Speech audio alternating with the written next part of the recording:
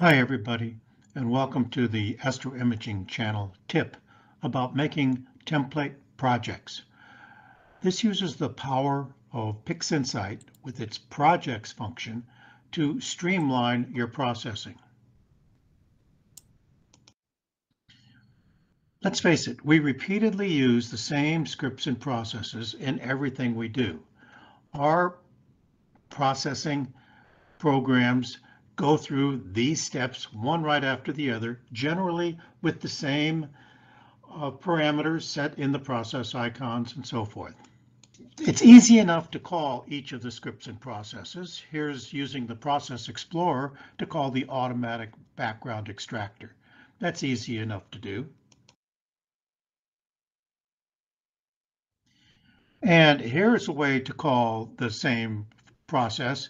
If you know where it is on the menu, you can pull down on the process menu and go straight to it. If you don't know just where it is, you can pull down all processes, look it up in the list, and click on it, and there is your process just as you wanted it.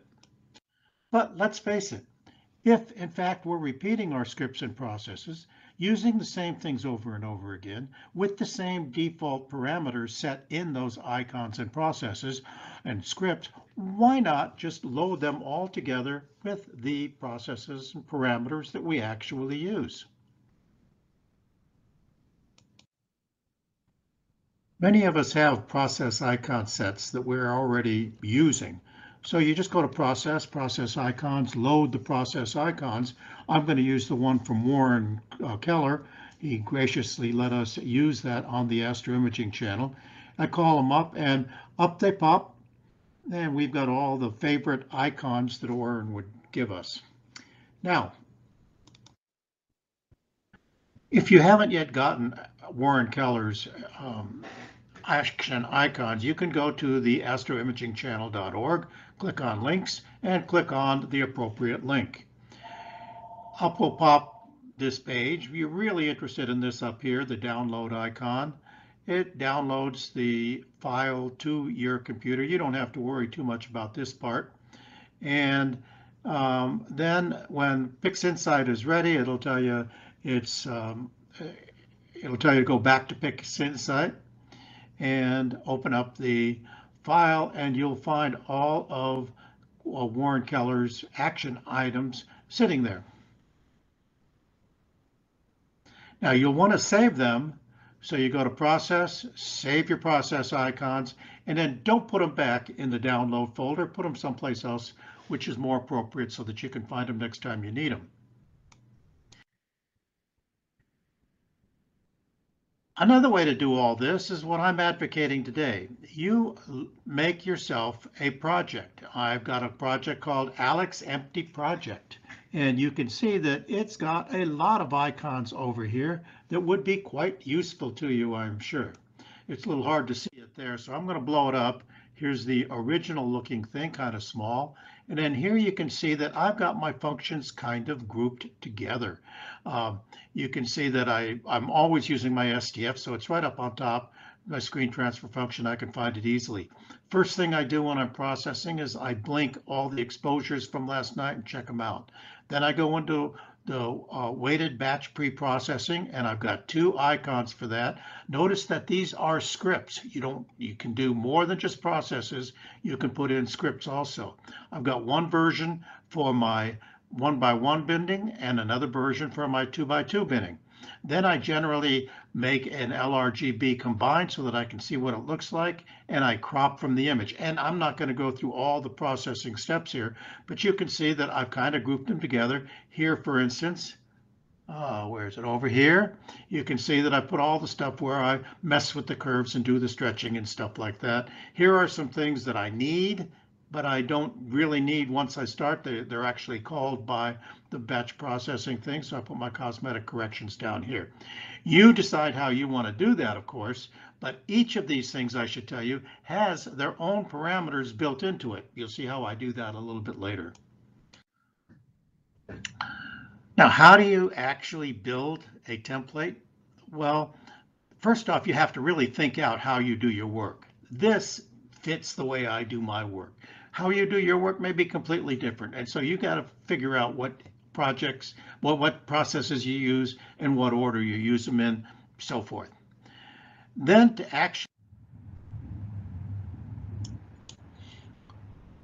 start programming your own empty project, first start with a good action item set, and you can see that I've already incorporated warrants, so you've seen how to start that up. Then go over to your process and you pick individual items that you want to add to it. Add anything that you want that isn't already there. I always use resample towards the end of a program, so I pull down this new instance icon down here, right click, set the icon identifier, which means rename it, and I'm going to call this resample. Okay, and poof, I've got my first one. Get rid of this because I don't need it anymore. And then I'm going to take this resample and I'm going to push it down into the corner. I also want to add cosmetic correction because I'm going to need that a little bit later. I go through, I'm not going to add the actual parameters here. This is kind of make believe. So I'm going to set the icon identifier again and put cosmetic correction. And this is my one version of it because it's my 1x1 binning. So I'm going to tell it OK. Now I've got my second item, and it goes on like that for a while. You add whichever ones you want. Remember, the key thing is you use this new instance icon down here, the triangle in the corner, to just drag it off and start it up and rename it. And then you've got your new icons for your own use. You might also want to delete a couple that you don't use. Here's a couple that I don't use ever, so I would delete them.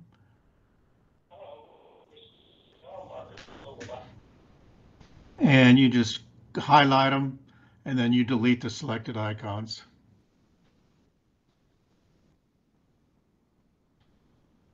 Now that you've done that, you might want to customize one of them. Let's customize LRGB combo. I can tell you that every time I run this particular process, I'm going to use the same picture names. The image names are always called the same because this is the default of what comes out of weighted batch pre-processing. So I drag these names in one by one. And the important thing here is that I am setting up the parameters for how I'm going to use this from now on. Pretty interesting, huh? So I LRGB, and I've got that. Now, you could just minimize this and it would actually become an icon, but now you got two of them there, things like that. So you can either delete that or whatever. But what I like to do is rename this one. I got to get rid of this one before I rename it.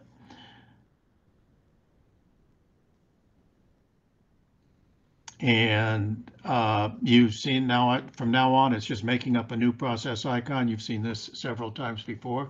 Set the icon identifier to LRGB combo. Tell it OK. Close this. And everything's fine. Okay, the next step is, you can do this with scripts also. You can't do them with all scripts because they don't all have new instance icons and make it easier to do, and some of them aren't made to be used as scripts like that.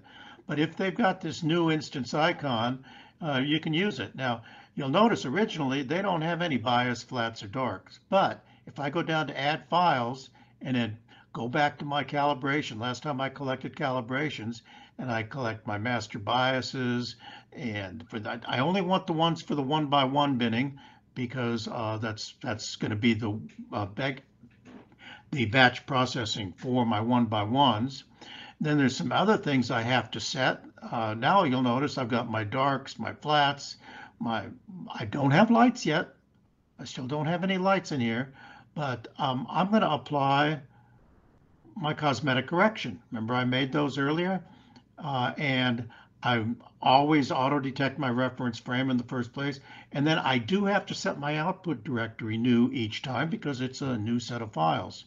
Then I drag the new instance icon off to the side, and I have to exit because when you're in one of these scripts, they won't let you do anything but exit.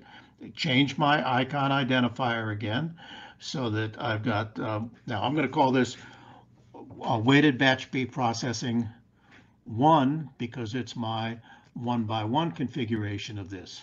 Now, I'm not going to go on and show you a bunch of these, but there are some that do present a problem.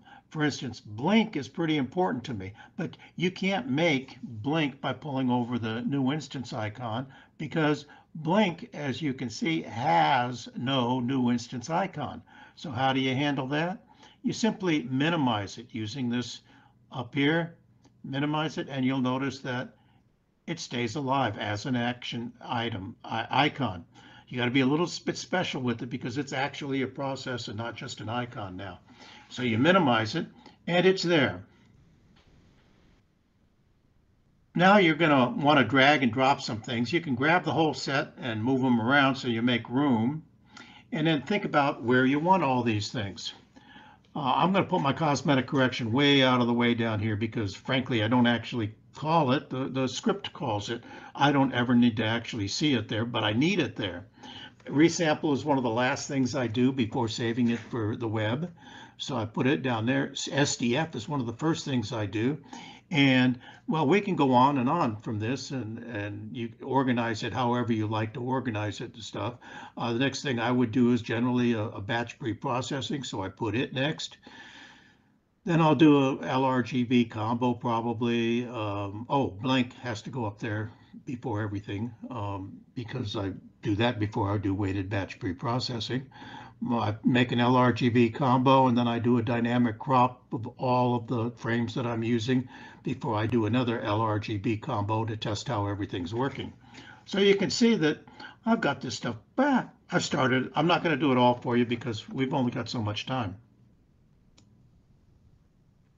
Next thing you want to do is be sure to close each of the pictures that you've got here because you're going to want to save this project once it's all set up and all cleaned up and everything the way you want. And we're not going to do all that right now.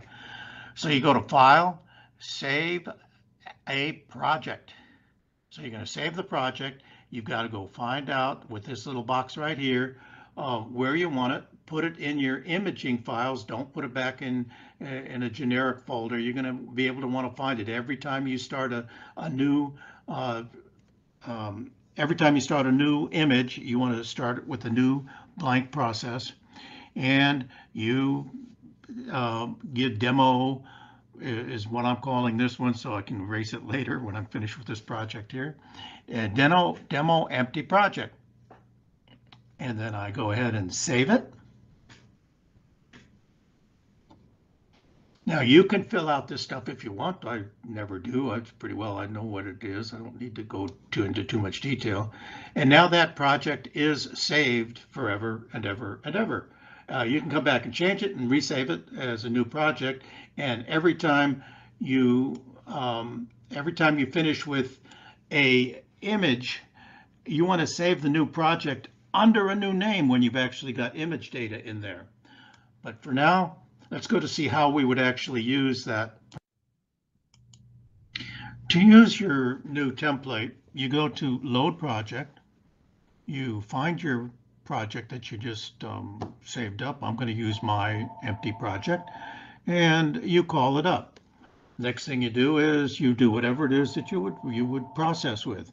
I always started with blink. I'm not going to go through the whole process here, but you can see that's how I would start. Then I always minimize that back.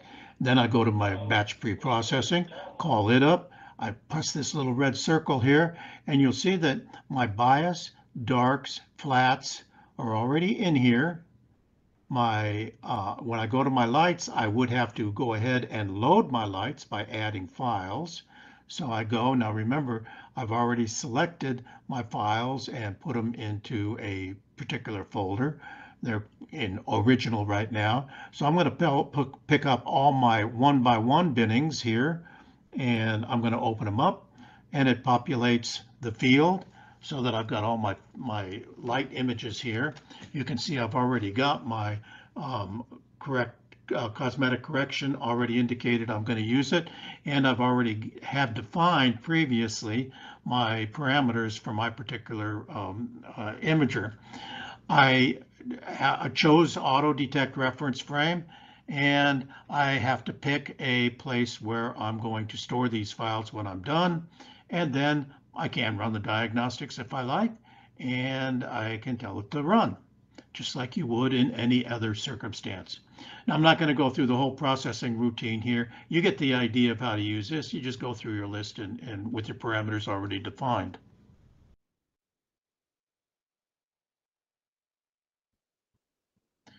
Now, there's some things we need to say whenever we're giving advice. One is that this advice is for me. It works for me fine. We could have a splendid argument about whether it is smarter to do separate calibration and stacking where we calibrate, align, and then integrate, or we go through the batch processing routine, which kind of does that in an automated fashion.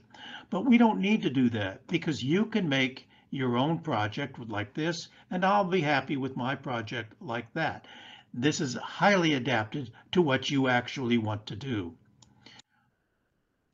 Secondly, this whole assumption is that we do the same thing over and over again, and we can only do that if we're dealing with probably the same skies with the same equipment, same exposure values, length of exposure, binning, camera temperature, that our flats, darks, and biases are still good. I have an observatory where I use my equipment, and all these elements are true, so I don't have to worry so much about that. Things stay the same. If your things don't stay the same and you need new flats for each night, well, you're going to have to put your flats in that batch pre-processing. Also, the default individualized parameters are always there. I know my batch pre-processing will always deliver me my frames. These are the names of the frames. They're all the time. So I don't have to put them in each time. They're always going to be the same. If I want to change my transfer functions to something I like or don't like, I just put these in as an example. I can go ahead and change them. And when I call up my project, they will be like that and not in their original PixInsight defaults. And there's nothing to say that you can't have multiple empty projects. I have a one-shot color camera and it doesn't use the same batch pre-processing as I use. So I've got my batch pre-processing for one-shot color camera, my batch pre-processing for my two binning modes of my LRGB camera. So when I'm doing that, I can have two different empty projects, two of them. Well, folks, I hope you picked up some ideas here that will help you in streamlining your processing. Thank you for the Astroimaging channel for having these tips. If you liked them, please let us know. Thank you.